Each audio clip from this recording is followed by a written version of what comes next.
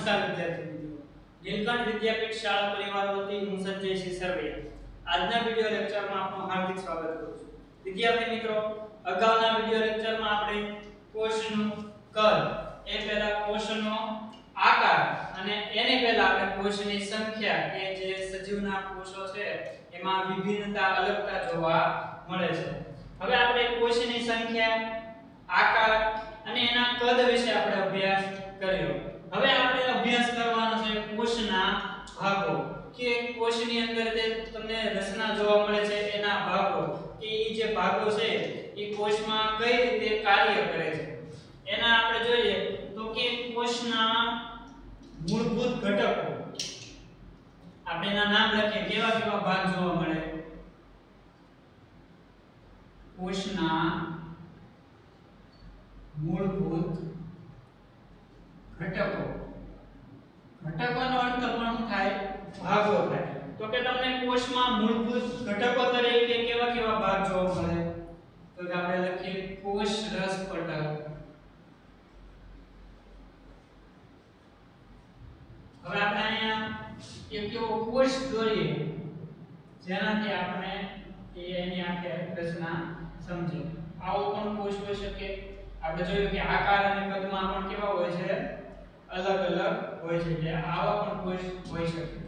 તો આ કોષ રસ પટલ, તો એ આવી રીતે આમાં કોષ રસ પટલ જે કોષની ફરતે આવેલું હોય છે. જો કોષની અંદર આવેલું હોય છે કોષ રસ, આ શું થાય? કોષ રસ, એની અંદર રસ આવે એટલે એનું કોષ રસ નામ આપે. અને પટલ એટલે કે સ્તર અથવા તો આપણે પડદો કહીએ. તો આ જે બહારનો ભાગ છે આને આપણે એવું કહી શકીએ કોષ રસ પટલ. તો કોષના મૂળભૂત ઘટકમાં પહેલા શું જોવા મળે? કોષ રસ પટલ. ત્યારબાદ કોષ રસ. હવે કોષ રસ પટલ, તો આ પટલ છે કોની ફરતે આવેલું છે? કોષ રસની. તો એની અંદર આવા રસ આવેલો છે જેની અંદર કોષની અંદર, એટલે એને શું નામ આપ્યું? કોષ રસ. અને હજી એક ઘટક જે ભાગ છે એનું નામ છે કે જે મુખ્ય છે કોષ કેન્દ્ર. કોષની અંદર સેન્ટર એટલે કેન્દ્ર થાય ને, તો સેન્ટરની અંદર આવો ઘટ ભાગ જે આવેલો છે ગોળાકાર ઘટ ભાગ, તો કેન્દ્રમાં આવેલો છે. પણ કોના? કોષની. એટલે એને શું નામ આપ્યું? કોષ કેન્દ્ર. એવી રીતે આમાં પણ હોય કોષ કેન્દ્ર. ત્યારબાદ આ જે છે કોષ રસ પટલ અને એની અંદર આવેલો હોય છે પ્રવાહી કોષ રસ છે. આવી રીતે આપણે કહી શકીએ. હવે આપણે આજે કોષના એક ભાગ, એમાં આપણે કોષ રસ પટલની વાત કરવાની છે. આજે આપણે એક ભાગ કોષનો જે મૂળભૂત ઘટક છે એમાંથી આપણે જે આવી રીતે છિદ્રિષ્ટ ફરતો કોષની ફરતે આવેલું એક આવરણ છે કોષ રસ પટલ, એના વિશે આપણે અભ્યાસ કરવાનો છે. તો અહીંયા આપણે હેડિંગ મારી મુદ્દો કોષ રસ પટલ. તો આપણે કોષ રસ પટલ શું છે? એટલે કોષનો મૂળભૂત એક ઘટક અથવા તો કોષનો એક ભાગ છે. હવે આપણે એમાં વાત કરીએ તો કોષ રસ અને કોષ કેન્દ્ર. આ કોષ રસ પટલ છે એ કોષ રસ અને કોષ કેન્દ્ર શું છે? એને આવરેલો હોય છે. કોષ રસ અને કોષ કેન્દ્રને આવરેલો જે આવરણ હોય છે શું કહેવાય? કોષ રસ પટલ. આ કોષ રસ અને કોષ કેન્દ્રને આવરિત હોય છે. કોણ? કોષ રસ અને કોષ કેન્દ્ર કોષ રસ પટલથી આવરિત હોય છે અથવા તો એનાથી ઘેરાયેલા હોય છે. તો આપણે લખીએ અહીંયા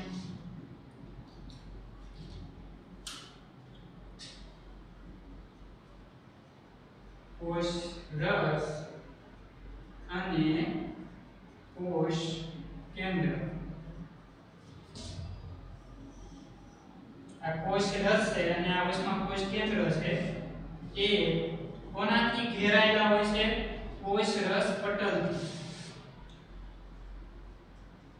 કોષ રસ પટલથી ઘેરાયેલા હોય છે. હવે આગળ વાત કરીએ તો કોષરસ પટલ છે ઈ એક કોષથી બીજા કોષરસ પટલ ક્યાં હોય તો કે આ પટલ હોય આવી રીતે પાછો અહીંયા બીજો કોષ જોડાયેલો તો આ પટલ છે બરોબર આવી રીતે લાખો કે અબજોની સંખ્યામાં કોષો છે એ જોડાયેલા હોય છે તો જે કોષરસ પટલ છે ઈ એક કોષને બીજા કોષથી પાડે છે અલગ પાડે છે આ જે કોષરસ પટલ છે આ એક કોષરસ પટલ કોના કારણે ખબર પડે તો કે એની પર એક આવરણ છે પટલ કોષરસ પટલ એના કારણે આપણે ખબર પડે કે આ એક કોષ છે ત્યારબાદ બીજો આવી રીતે પટલ આવ્યો હોય તો આપણે ખબર પડે કે આ બીજું કોષ છે તો કોષરસ પટલ છે એક કોષથી બીજા કોષને અલગ પાડે છે અથવા જે કોષની અંદર આવેલા દ્રવ્યો છે ઘેરાયેલા જે અંદર દ્રવ્યો છે કોષ કેન્દ્ર અને કોષરસ એને શું પાડે છે અલગ પાડે છે કોણ કોષરસ પટલ આપણે લખીએ કોષરસ પટલ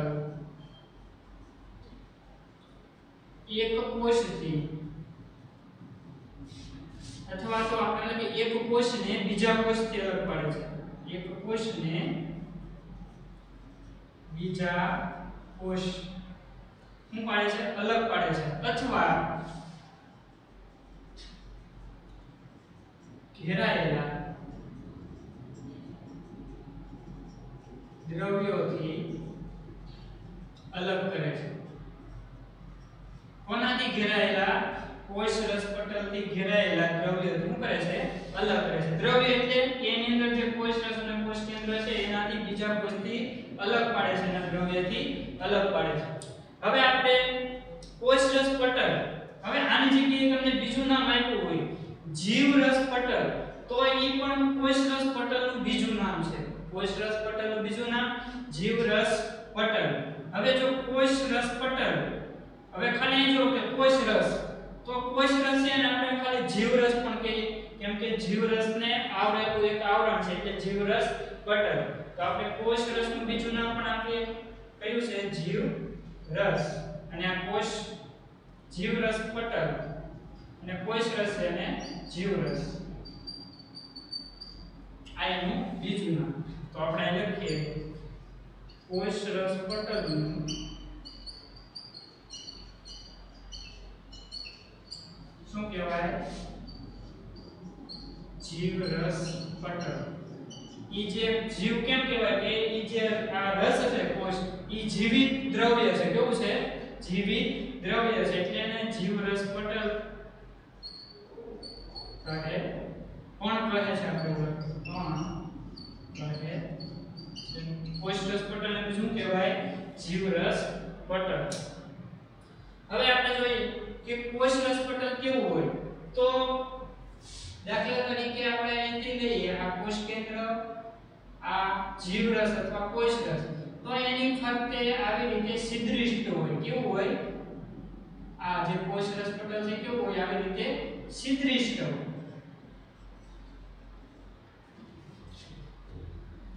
આપણે લખીએ કોષરસ પટલ સિદ્રિષ્ટ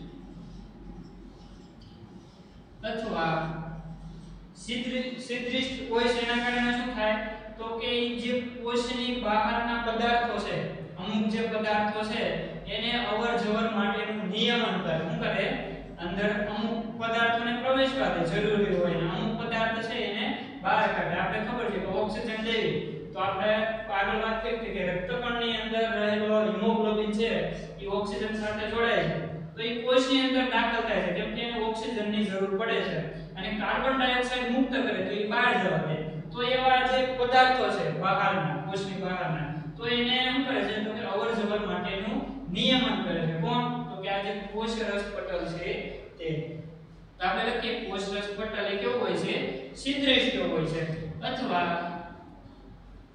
તે બહાર તથા અંદરના આપણે પદાર્થોનું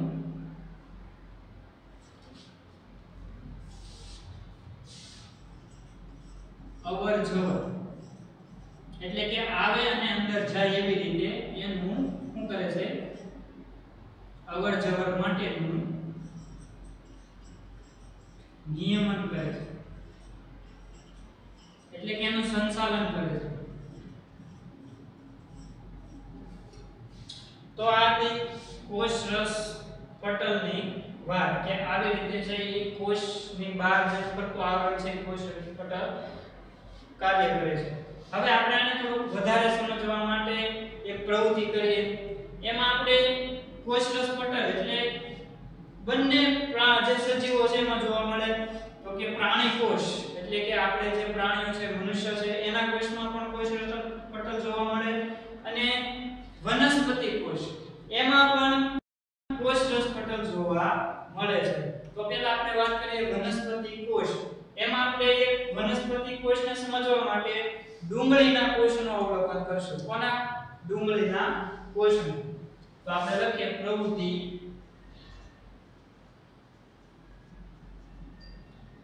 8.3 જે ત્રીજી પ્રવૃત્તિ છે એમાં ડુંગળીના મૂળભૂત ઘટકોનું અથવા તો ડુંગળીના ભાગોનું શું કરવાનું છે?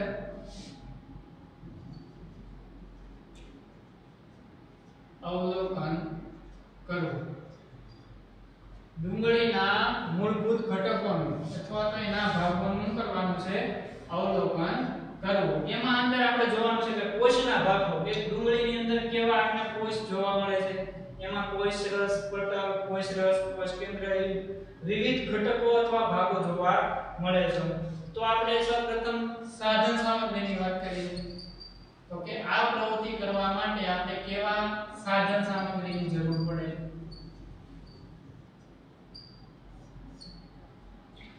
તો આપણે ડુંગળીના કોષ જોવાનું છે એટલા માટે પહેલા ડુંગળી,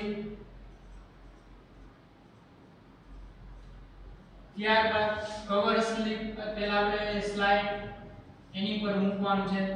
પછી સ્લાઇડ પર આ જે ડુંગળીનું પડ છે એને ઢાંકવા માટે કવર સ્લિપ, ડુંગળીનું સફેદ પડ ઉછેરવા માટે એક સીપીઓ જોશે. ત્યારબાદ બ્લોટિંગ પેપર જે વધારાનું સ્લાઇડ પર જે દ્રવ્ય છે એને શોષવા માટે. ત્યારબાદ ડ્રોપર પાણીના એક જ ટીપાની જરૂર પડશે પણ આપણે પાણી લખવું જરૂરી છે. ત્યારબાદ આપણે અવલોકન કરવાનું છે એ યંત્ર સૂક્ષ્મદર્શક યંત્ર અથવા તો આપણે એને માઇક્રોસ્કોપ પણ કહીએ. આટલા સાધન સામગ્રીની જરૂર પડશે. હવે આપણે આગળ એવું ભણ્યા હતા કે વૈજ્ઞાનિકો છે એ કોષની રચના સમજવા માટે સરળતાથી મોટી જોઈ શકે એટલા માટે શેનો ઉપયોગ કરે છે? સૂક્ષ્મદર્શક યંત્રનો. હવે કોષની રચનાનો વિસ્તૃત એટલે કે એની અંદર વધારાનો અભ્યાસ કરવા માટે આપણે એક લખ્યું હતું કે અભિરંજકનો ઉપયોગ કરે છે. શેનો ઉપયોગ કરે છે? અભિરંજકનો ઉપયોગ કરવાનો છે. તો આપણે આ પ્રવૃત્તિમાં પણ એક અભિરંજક લેવાનું છે. અભિરંજક એટલે કે રંગીન પદાર્થો કે ઈ આપણે કોઈ પણ વસ્તુ પર આ અભિરંજક નાખીએ તો ઈ ભાગને છૂટા પાડી દે. આપણે સમજવા માટે કે કોષ કેન્દ્ર છે એમાં રાસાયણિક પ્રક્રિયા થાય તો એમાં રંગ અલગ બની જાય. કોષરસ પટલ વ્યવસ્થિત દેખાય. કોષરસ અને એની અંદર જે અંગિકાઓ હોય એ પણ આપણને વ્યવસ્થિત રીતે દેખાય એટલા માટે અભિરંજક. અભિરંજક તરીકે આપણે એક દ્રાવણ લેવાનું છે મિથિલિન બ્લુ. મિથિલિન બ્લુ નામનું જે દ્રાવણ છે, બ્લુ કલરનું જે મિથિલિન છે એ આપણે દ્રાવણ લેવાનું છે. ત્યારબાદ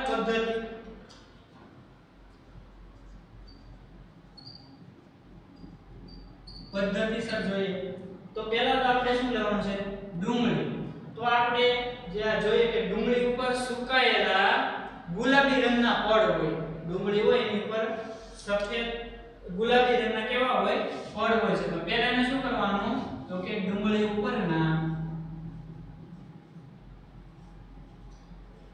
ઉપરના સુકાયેલા ગુલાબી પડને અથવા તો સ્તરને પણ કહેવાય શું કરવાનું છે? દૂર કરો. ત્યારબાદ આપણે એક વસ્તુ લીધો છે સાધન સામગ્રીમાં સીપીયુ.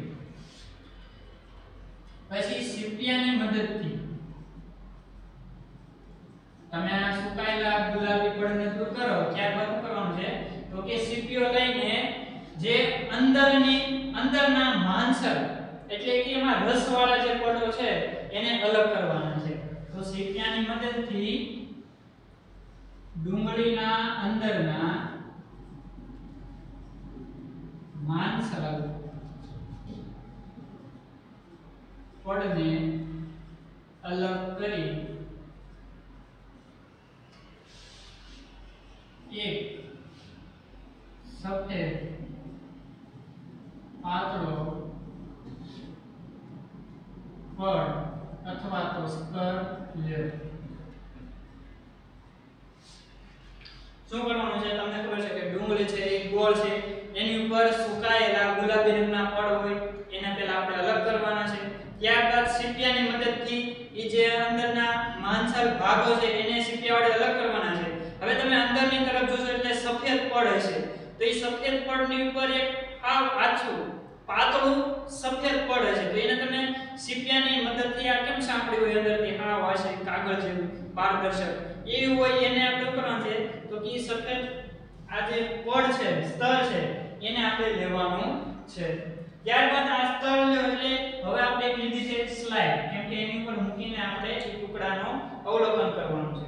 તો હવે સ્લાઇડ પર એક પાણીનું ટીપું લ્યો. કોને વડે તો કે પાણી હોય એમાં ડ્રોપર થી એક ટીપું સ્લાઇડ પર મૂકો.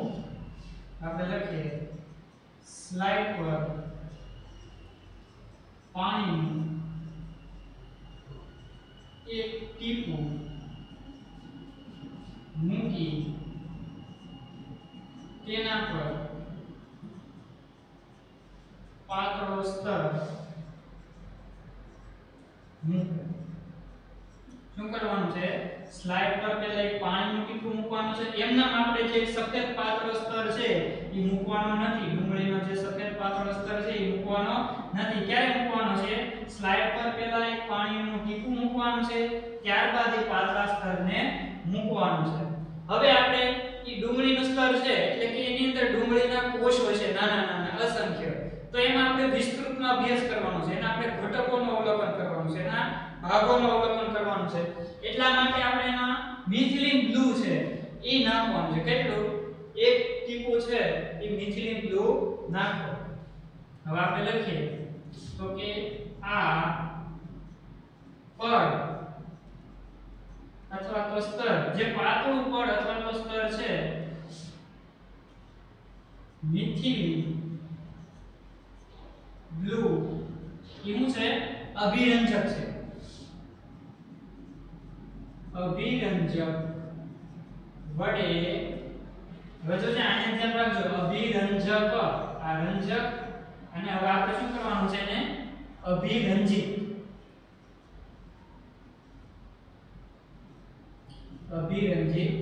કરો.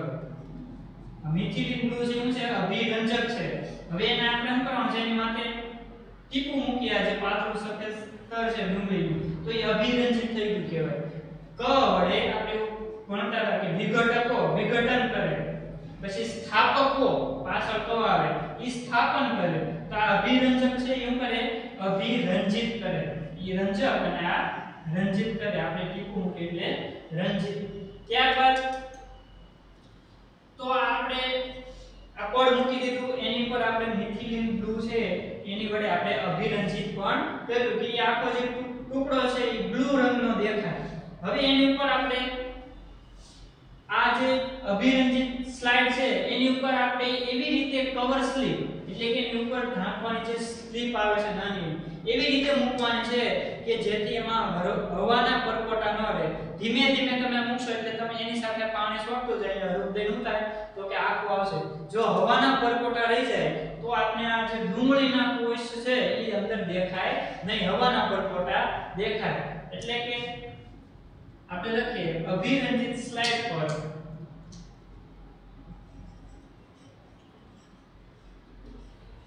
અભિરંજિત સ્લાઇડ પર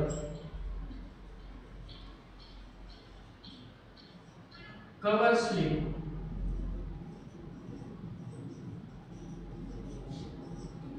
એવી રીતે મૂકો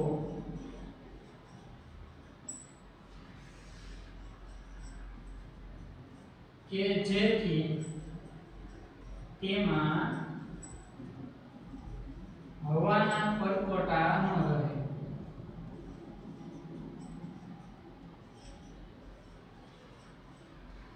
કેવી રીતે મૂકવાની છે તો કે અભિરંજિત જે સ્લાઇડ છે આપણે ફર્સ્ટ ટુકડો એની ઉપર ધીમે ધીમે મૂકવાની. એવી રીતે મૂકવાની છે કે વચ્ચે છે હવાના પરપોટા રહે નહીં. હવે ત્યારબાદ તો કે આપણે એક બીજી સાધન લીધું તો કે બ્લોટિંગ પેપર. તો કે બ્લોટિંગ પેપર છે એનો ઉપયોગ શું તો કે આપણે અભિરંજિત કરેલું છે આપણે જે નમૂના પર તો થોડી આપણી સ્લાઇડ છે એમાં પણ થોડુંક છે આપણે કવર સ્લિપ મૂકશું દબાવશું થોડીક એવી એટલે શું થાય તો કે વધારાનું જે અભિરંજિત જે દ્રાવણ છે એ સ્લાઇડ પર બહાર નીકળશે. એટલે કે જે વધારાનું અભિરંજક છે એને બ્લોટિંગ પેપરની મદદથી શોષી લે. હવે બ્લોટિંગ પેપરની મદદથી શું કરવાનું છે કે અભિરંજક સ્લાઇડ પરનું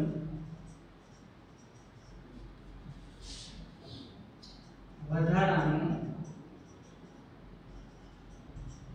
અભિરંજક શોષી લેવું.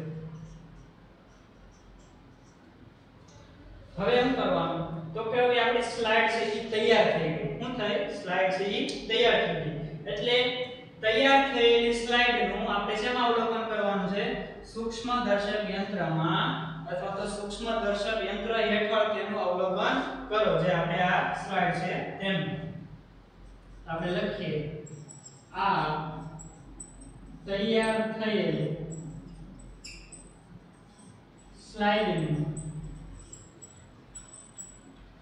માઇક્રોસ્કોપ અથવા તો સૂક્ષ્મદર્શક યંત્ર હેઠળ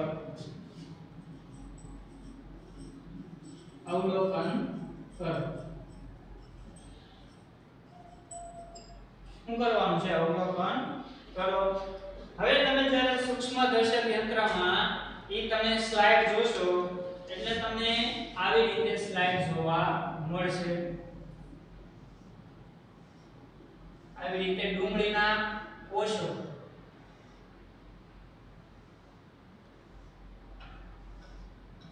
જેવી રીતે દીવાલમાં ઈંટ ગોઠવાયેલી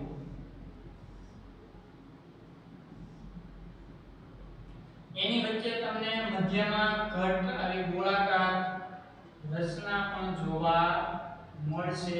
કેન્દ્રમાં જોવા મળે તમને ખબર છે કે એનું નામ શું છે. ત્યારબાદ કોષની અંદર તમને આવો પણ ભાગ જોવા મળશે. પહેલા તો અહીં આપણે બોર્ડર પર હવે આ વનસ્પતિ કોષ છે એટલા માટે આમાં કોષરસ પટલ અને એનાથી વધારાનું એક દ્રઢ એટલે કે મજબૂત આવરણ એવું આપણે આગળ જોઈ ગયા તો કે ઈ કોષ દીવાલ આવેલી હોય છે. આ ડુંગળીનો કોષ છે એટલે કે વનસ્પતિનો કોષ.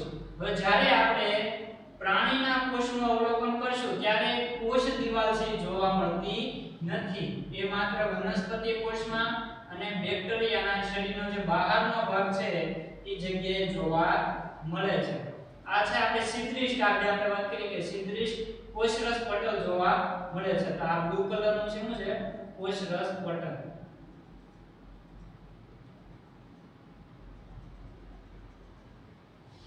અને એની અંદર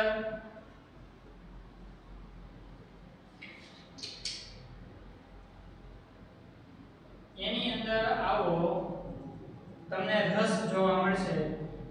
રસ કોનો છે તમને ખબર છે કોષનો એટલે એનું નામ આપણે શું આપ્યું કોષ રસ. આ તમારા આવી રીતે છે સૂક્ષ્મદર્શક યંત્ર અથવા તો માઇક્રોસ્કોપમાં આવી તમને રચના જોવા મળશે. હવે આપણે અહીં થોડુંક નામ નિર્દેશન કરી દઈએ. આગળ તો તમને સમજાયું છે. પહેલા આ જે બહારનો ભાગ છે એ કોષ દીવાલ.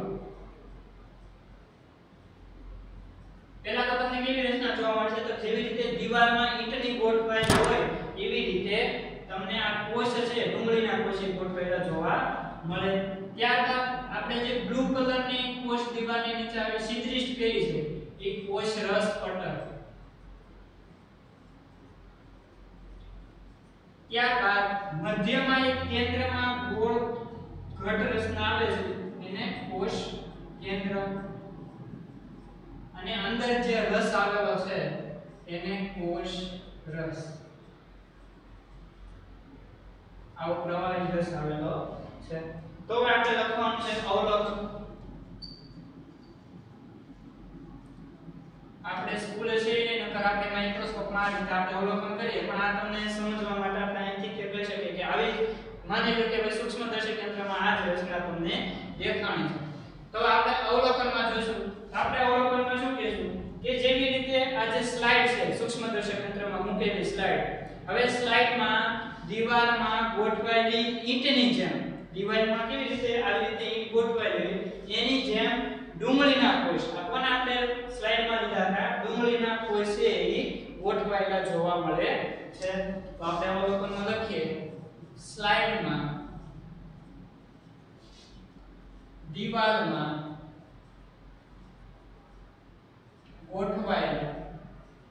ગોઠવાયેલી ઈંટોની જેમ કોના કોષો? ડુંગળીના કોષો ગોઠવાયેલા જોવા મળે છે. હવે આપણે વાત કરીએ પહેલા કોષ રસ પટલની. પહેલા આપણે વાત કરીએ કે કોષ રસ પટલ છે એ સીમા સ્તર છે પણ એનો બહારનો ભાગ આવેલો છે કોષ દીવાલ. તો પહેલા આપણે વાત કરીએ પ્રત્યેક કોષમાં એટલે કે દરેક કોષમાં તમને મધ્યમાં એટલે કે આ જે વચ્ચેનો ભાગ છે આ બધો મધ્યમાં શું જોવા મળે? કોષ કેન્દ્ર. ત્યારબાદ સૌથી બહારના ભાગમાં આ જે લાલ કલરની બોર્ડર છે એ માત્ર વનસ્પતિ કોષમાં જોવા મળે. સૌથી બહારનો દ્રઢ વિસ્તાર, દ્રઢ એટલે મજબૂત વિસ્તાર અથવા તો એ દ્રઢ જે રચના છે એ છે કોષ દીવાલ.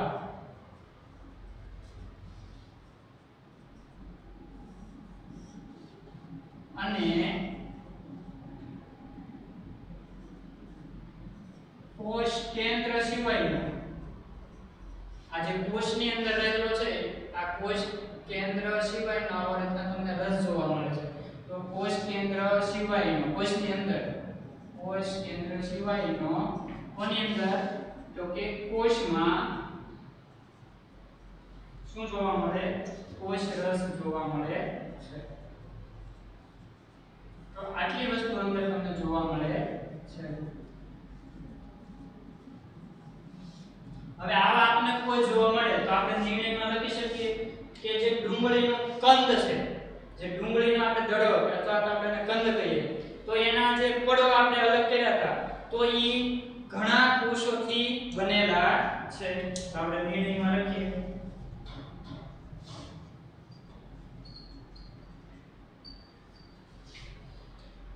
ડુંગળીના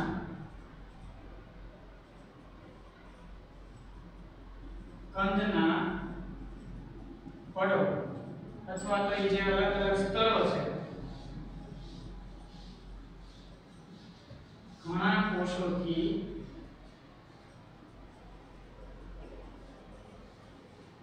બનેલા છે.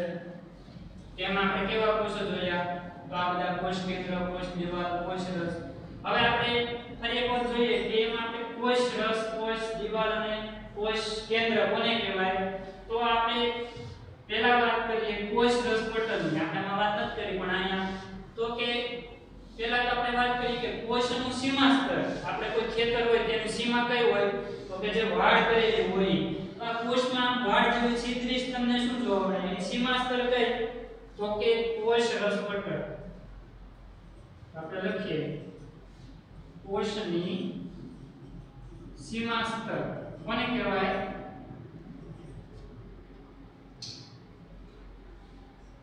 કોષ રસપટલ. હવે આ કોષ રસપટલ છે એને એક આવરીને દ્રઢ આવરણ, કેવું દ્રઢ બહારનું આવરણ, સૌથી બહારનું આવરણ. એ જે કોષ રસપટલ છે, આ કોષ રસપટલ છે એની સૌથી બહારનું એટલે કે આ જે લાલ રંગનું દ્રઢ એટલે કે મજબૂત આવરણ આવેલું છે એને એમ કહેવાય કોષ દિવાલ કહે છે. તેને એક આવરીને કઈ બાજુ આવેલું તો કે સૌથી બહારનું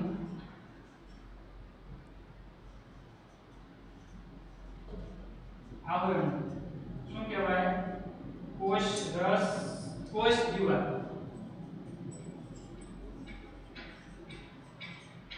આપણે કોઈ મકાન હોય તો એને ફરતી બંડી કરેલી ઈંટની મદદથી એને આપણે દિવાલ કહીએ. તો આ કોષની જે દિવાલ છે વનસ્પતિ કોષની વાત થાય છે, ડુંગળીના કોષની, બરાબર. એટલા માટે વનસ્પતિ કોષમાં કોષ દિવાલ હોય છે. પ્રાણી કોષો છે આની આગળ આપણે મનુષ્યના ગાળના અંદરના કોષોની વાત કરીશું, તેમાં કોષ દિવાલ જોવા નહીં મળે, અથવા તો બીજા પ્રાણીઓ આપણે જોવા મળે એના કોષની વાત કરીએ તો એમાં કોષ દિવાલ જોવા મળતી નથી. બેક્ટેરિયામાં જોવા મળે છે. એવી રીતે આ વનસ્પતિનો કોષ એમાં કોષ દિવાલ જોવા મળે છે. તો આને આપણે કોષ દિવાલ કહે છે. હવે આપણે વાત કરીએ કોષ કેન્દ્રની. તો આપણે લખીએ કોષની મધ્યમાં ગોળ અથવા ગોળાકાર કેવી રચના, ઘટ એટલે કે જાડી, ઘટ આપણે કૌંસમાં લખીએ જાડી રચના જોવા મળે છે. એને શું કહેવાય, વચ્ચેનું મધ્યમાં કીધું, કોષની મધ્યમાં એટલે કે કેન્દ્રમાં કેવી છે તો કે ગોળાકાર છે અને ઘટ આખા કોષમાં જાડી રચના છે એને શું કહેવાય, જેને કોષ કેન્દ્ર કહે છે.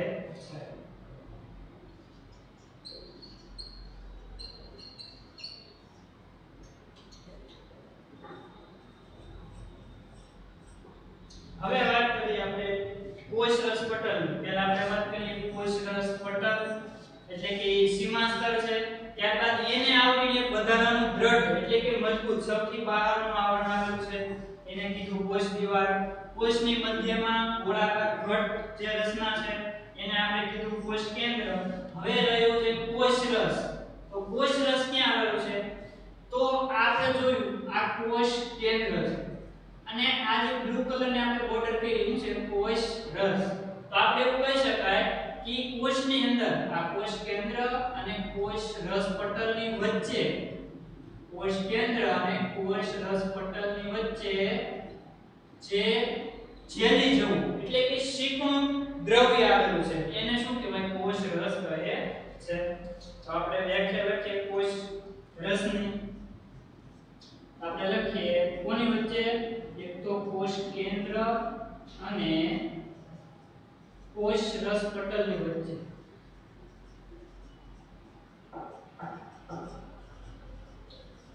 કેવો પદાર્થ છે, કેવું દ્રાવ્ય છે તો કે જેલી જેવું.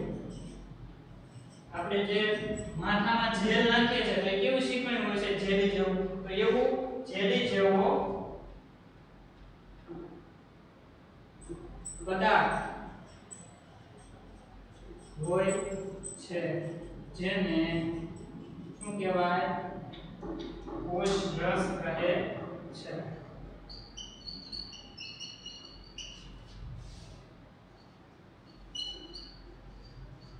કોષ રસ કોને કીધું તો કે કોષ કેન્દ્ર અને કોષ રસ પટલની વચ્ચે જે જેલી જેવો પદાર્થ આવેલો છે એનું કીધું કોષ રસ. કોષ કેન્દ્ર અને કોષ રસ પટલની વચ્ચે આ જે જેલી જેવો પદાર્થ આવેલો છે એનું કીધું કોષ રસ. તો આ તે આપણે કોષ રસ પટલ, કોષ દિવાલ, કોષ રસ અને કોષ કેન્દ્રની વાત. હવે આપણે થોડી કોષ જે દિવાલ છે વનસ્પતિ કોષમાં જ માત્ર જોવા મળે કોષ દિવાલ, એના આપણે થોડી કાર્યની વાત કરીએ. હવે આપણે વાત કરવાની છે કે કોષની અંદરનો જે બહારનો ભાગ છે એ કોષ દિવાલનું કાર્ય. પણ આપણે એટલું જ યાદ રાખવાનું છે તો કે કોષ દિવાલ છે એ માત્ર વનસ્પતિમાં જોવા મળે, પ્રાણીમાં જોવા મળતી નથી. પ્રાણીમાં શું હોય? કોષ દિવાલની ગેરહાજરી હોય તો એની પછીનું યુઝ કરાવે કે કોષ રસ પટલ આવે, કોષ કેન્દ્ર અને કોષ રસ એટલે જ આવે. અને વનસ્પતિમાં વાત કરીએ તો વનસ્પતિના કોષોના ઘટકોના નામ લખો તો એમાં કોષ દિવાલ, કોષ રસ પટલ, કોષ રસ અને કોષ કેન્દ્ર એવા આપણે નામ લખી શકીએ. એવી રચના છે જોવા મળે. તો હવે આપણે કોષ દિવાલ, તો પહેલા આપણે વાત કરીએ કોષ રસ પટલ. તો કે કોષ રસ પટલનું કાર્ય શું હતું? કોષ રસ પટલ અહીં કોષ દિવાલ નથી લખી પણ જે કોષ રસ પટલ કોષની બહારનું આવરણ છે તો કે ઈ કોષને આકાર આપે છે. વનસ્પતિ હોય કે પ્રાણી હોય, પ્રાણીનો કોષ હોય કે વનસ્પતિનો કોષનું આપે છે આકાર પ્રદાન કરે છે અથવા તો આકાર આપે છે. ત્યારબાદ કોષ દિવાલ આપણે વ્યાખ્યાયિત કરવી. કોષ દિવાલ કોને કહેવાય?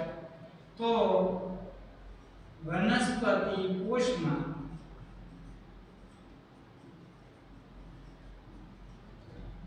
કોષ રસ પટલની સાથે કોષ રસ પટલની સાથે સૌથી બહારનું જાડું સ્તર અથવા તો પડ, સૌથી બહારનું જાડું સ્તર અથવા તો આપણે એને પડ કે આવરણ પણ કહીએ, પડ આવેલું હોય છે.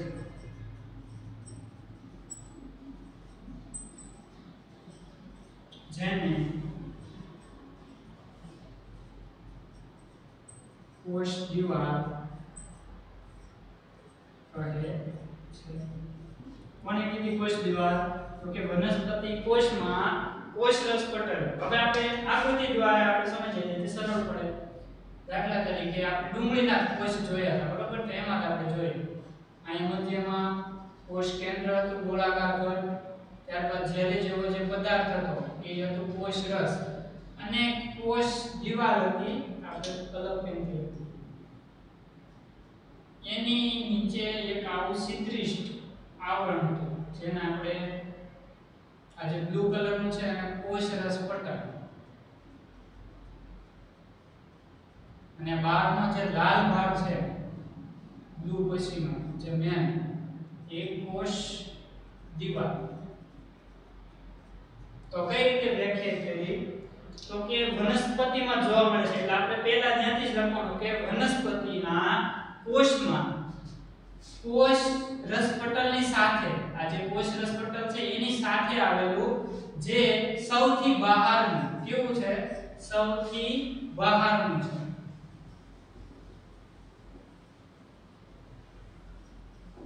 પછી આપણે એવું શબ્દ વાપર્યો તો કે દ્રઢ અથવા તો આપણે એને જાડું પણ કહીએ. જાડું એટલે કે મજબૂત હોય, દ્રઢ એટલે કે મજબૂત હોય. તો સૌથી બહારનું કેવું સ્તર? જે જાડું સ્તર છે. જાડું સ્તર આવેલું હોય છે. આ જે જાડું સ્તર આવેલું હોય છે એનું કહેવાય કોષ દિવાલ કહે છે. તો એ રીતે આપણે વ્યાખ્યાયિત કરી. હવે આપણે વાત કરવાની છે કોષ દિવાલના કાર્ય.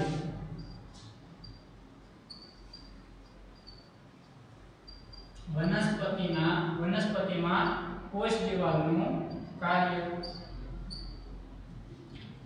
તો પહેલા વાત કરીએ તો કે કોષ દિવાલ છે એ વનસ્પતિ કોષને રક્ષણ આપે છે. શું આપે છે? રક્ષણ આપે છે. કેમ કે બહારની દિવાલ છે જે કઈ ભોગવવું પડે છે એ કોષની દિવાલને, બહારનું જે કઈ પરિસ્થિતિ છે એ દિવાલને ભોગવવી પડે છે.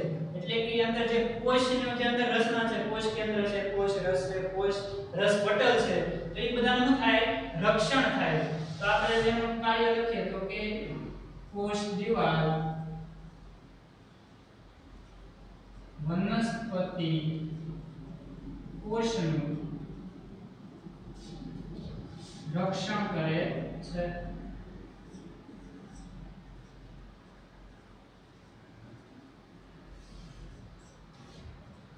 હવે આની સિવાય કોની સામે તે રક્ષણ કરે છે? તો આપને ખબર છે કે વનસ્પતિ પર તાપમાન, સૂર્યનો પ્રકાશ કે ગરમી, તાપમાન, પછી ઝડપથી ફેંકાતી હવા અથવા તો ઝડપથી ફેંકાતી અથવા તો ગતિ કરતી,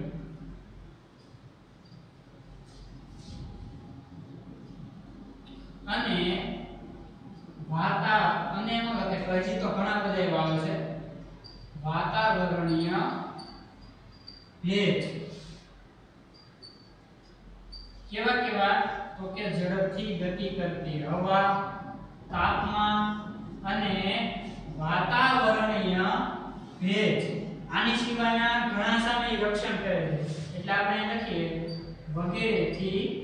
વગેરે શું કરે છે? રક્ષણ કરે છે.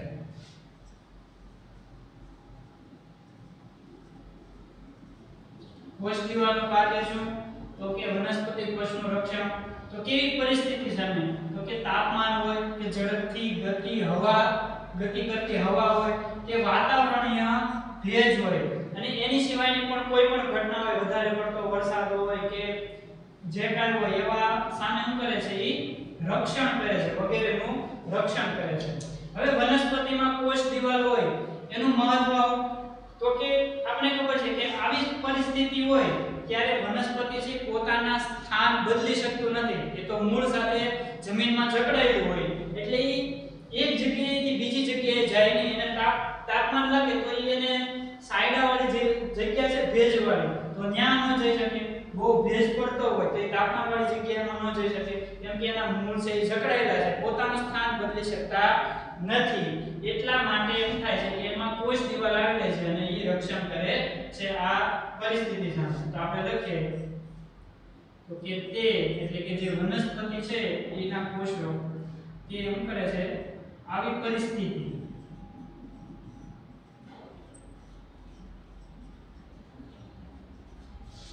સામે રક્ષણ કરે છે. કારણ કે તે પોતાનું સ્થાન એટલે કે એનું જગ્યા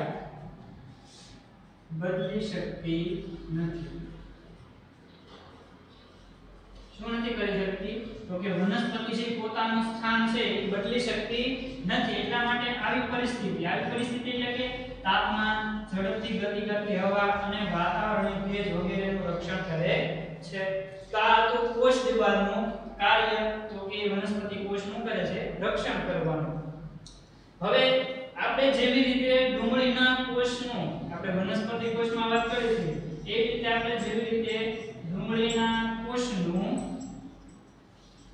અવલોકન કર્યું સૂક્ષ્મદર્શક યંત્રમાં, એવી રીતે તમે બીજી વનસ્પતિના પર્ણો તો તમારા પાઠ્યપુસ્તકમાં લખ્યા છે આવા બધા રેડેન્સ્કેન્સિયા, ઇલોડિયા અથવા રાયોની પર્ણનું